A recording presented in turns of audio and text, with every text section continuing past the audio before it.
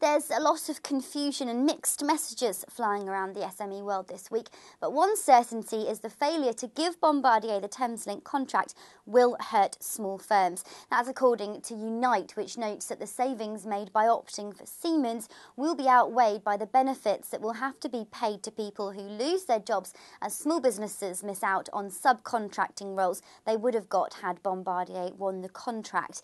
Elsewhere, the Federation of Small Businesses and Confederation of British Industry are at odds over banking reform, with the leader of the former informing the Prime Minister that it should start immediately, whilst the latter's head says this would be barking mad. Regardless of reform, the Institute of Credit Management has warned that if reporting requirements of micro firms are slashed, it could dissuade banks from lending to them, which could harm the company and the country's overall recovery. That's all from us for this week. Please do join us again next time.